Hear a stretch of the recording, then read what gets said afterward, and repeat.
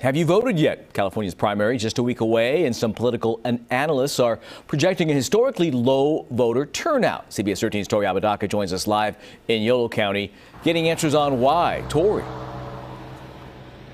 Yeah, out here at West Sacramento City Hall, I've been watching some folks going inside, casting their ballots, or just getting help with how to vote. Now, the turnout for primary elections is historically lower than the general election, but with so many frontrunners this time around, things are looking even lower.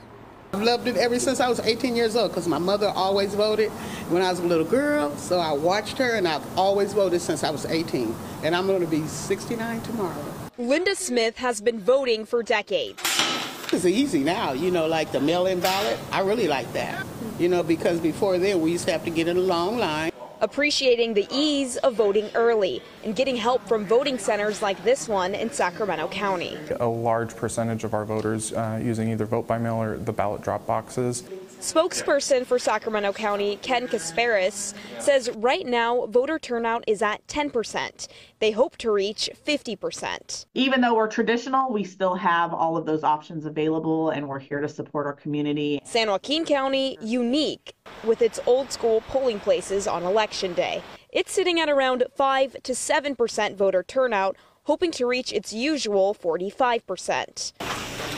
But why do political analysts project Americans won't turn out this primary? The presidential nomination contests seem to be virtually over before they've begun. Political science professor at UC Davis, James Adams, says with Biden and Trump as the frontrunners, voters don't feel their vote will make an impact. We have two presidential candidates who are not generating very much excitement, certainly not very much positive excitement. He says California's Senate race may be more competitive, but the candidates are also not too flashy. Some would say that they lack charisma, and there seems to be a certain lack of star power there.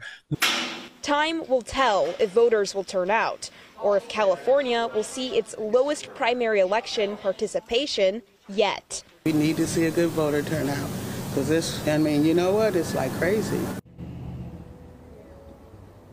Now, those political analysts I talk with say typically during these primary elections, the voter turnout looks like those older folks who are usually more passionate about politics. Although in California, every single person, no matter what county, is receiving a mail-in ballot. So if you do choose to vote that way, make sure to have it postmarked by March 5th at 8 p.m., which is the primary election day, just a week away, you guys.